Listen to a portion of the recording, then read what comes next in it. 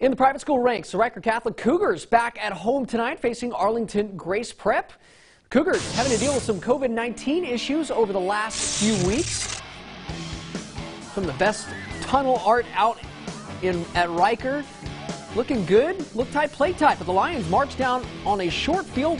Jalen Talton slings this one out to Audie Isabel. The first down inside the 5, and a few plays later, Talton rolling to his right, looks, can't find anyone, so he decides, you know what, I got this on my own. Touchdown, Grace Prep. They take the early 7-0 lead. Ensuing drive, Jake Boozer hits Corey Long with a nice move on the outside, little stiff arm. He finally gets brought down, but not before he gets the first down.